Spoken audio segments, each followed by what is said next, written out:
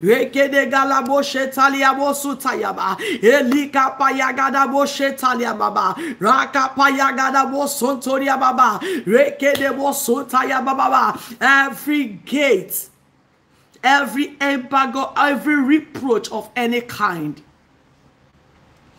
let it be lifted. Let it be lifted now. In the name of our Lord Jesus, let it be lifted now. In the name of our Lord Jesus, let it be lifted now. In the name of our Lord Jesus, let it be lifted now. In the name of our Lord Jesus, let it be lifted now. In the name of our Lord Jesus, let it be lifted. Every form of reproach over your life, Mommy Charlotte. Every reproach, I command it be lifted. Mommy Eve, I command it be lifted. Mommy Naomi, I command it to be lifted. Let it be lifted tonight. That dowry is being returned back tonight. That dowry, evil demonic dowry they paid, the power of the Holy Ghost returning it back. Now they will not use it against that spiritual dowry that be paid over your head by spiritual husband in any way they have used to pay that dowry. In the name above every other name, that name above every other name, every spiritual dowry paid by any spiritual husband and is using it to hold you captive in the realm of the spirit. In the name above every other name, that dowry is being returned back by the power of the Holy Ghost. Every connection with that spiritual husband, God Almighty destroying that link. That link is being destroyed now in the name of our Lord Jesus. That link is being terminated now in the name of our Lord Jesus. That link is being destroyed now in the name of our Lord Jesus. That link is being terminated in the name of our Lord Jesus. That link is being destroyed now in the name of our Lord Jesus. That link in the name of Jesus, let it be destroyed by fire. That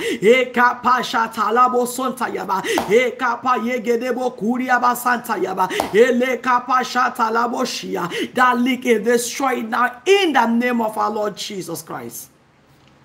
Everything that to ridicule God in my life, and we are going to pray. Everything that brings stigma in my life, negative stigma. Is somebody there praying? Any stigma that ridicule God's glory in my life, let it disappear by fire. That stigma in my life that ridicule God's glory in my life. When people look at me, they say, oh, I thought she's serving a God Almighty. But she's not even married. I thought she's calling God, carrying Bible every time. I thought she always in church, but see her, she's still begging for food to eat. I thought she knows God. I thought she's a chorister in the church, but she's not even having, she don't have a child. We are going to pray. Everything that made people to mock God in my life, let that thing disappear tonight. Anything that made people to mock God in my life, anything that made people to mock God and they ask, oh, where is your God?